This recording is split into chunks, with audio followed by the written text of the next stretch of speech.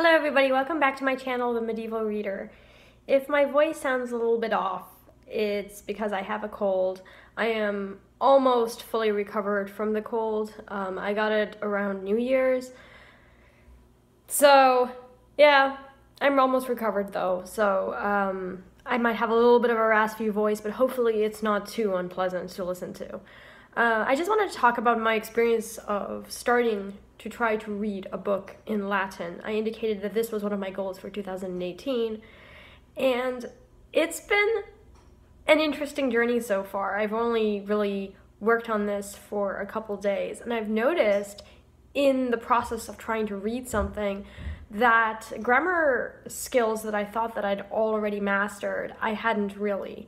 So it's like back to the drawing board in some cases, where I have to finally learn relative pronouns, temporal conjunctions, certain verb tenses that I thought I'd already mastered. I think that in general, reading is a better indicator of how well you know a language than taking tests. I mean, I find that test taking in the languages is kind of a waste of time. Really, the only kind of tests should be reading comprehension, so there should be some passage that you have to read and maybe translate. That's usually how it is in Latin anyway. Or some kind of an oral test where you have to speak the language. Now in Latin, usually people don't speak Latin, but I just find that, you know, any kind of conjugation tests, conjugation quizzes are such a waste of time. So I'm really happy actually that this is more of a personal project, because I'm really finding that there are certain areas that I thought I knew really well that are actually weaknesses.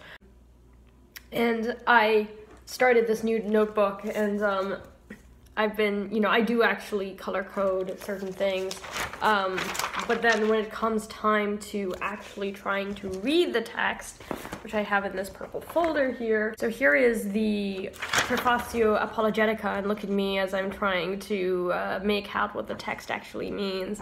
Then it's really messy and crazy, and circling nouns that I don't know, underlining, well, mostly underlining words that I don't know, and writing over it. I have this tiny pink notebook. I got this as a Secret Santa gift. Kind of goes with my lips today. And I keep the vocabulary that I'm learning in here.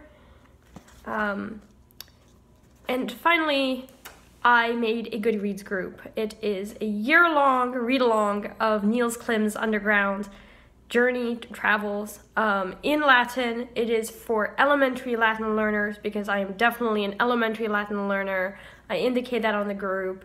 The assumption and really the expectation is that you are at least trying to read the book in Latin. Of course, we cheat from time to time, but we all kind of want to be on the same page.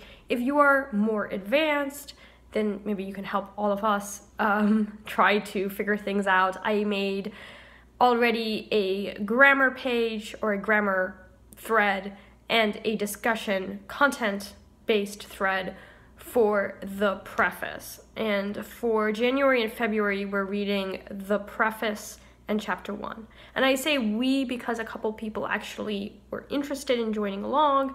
If you're interested, you can join as well, but this is first and foremost a personal project, and it will be taking a year because my Latin is really poor. But I wanted to invite you, any of you who are interested in practicing Latin. I guess this is considered Neo-Latin since it was written in the 18th century.